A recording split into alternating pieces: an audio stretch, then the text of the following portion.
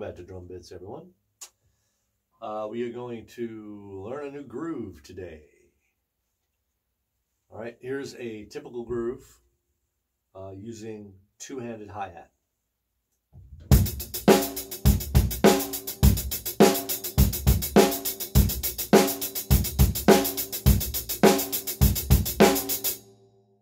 Okay, if you can't play it that fast, you can play it slower. It's just alternating the hands, getting the snare drum on the 2 and the 4. Okay,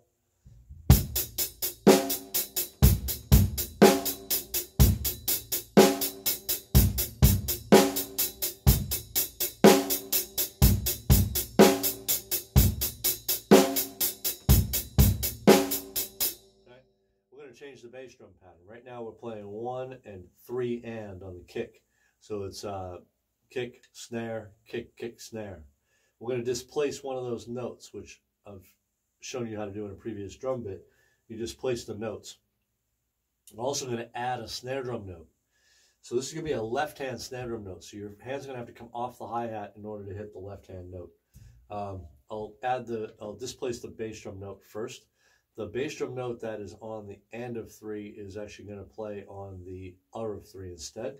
So it's going to be like this.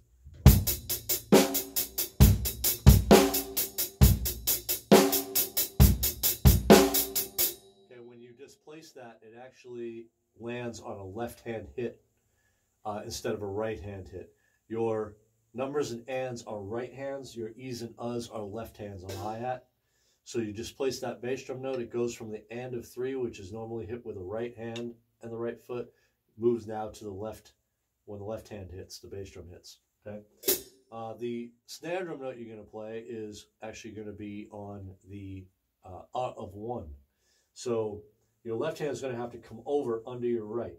So when you're playing it, just that piece, it's going to be 1, 8, 10. So you have 2 snares in a row, left, right.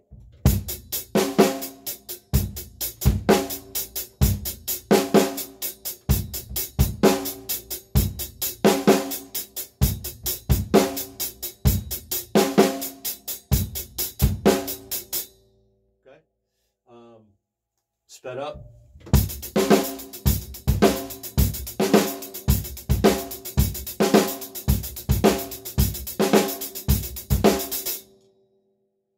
Okay, just a little different groove to improve your coordination, getting from the hi-hat to the snare drum doing two-hand hi-hat. All right, have fun with it. See you next time. Hey guys, thanks for watching. If you like what you're seeing with these drum bits, you can go to my website, www.abdou.com, and see more in-depth, longer lessons. I will be posting some of those, and you can download them. So go check them out.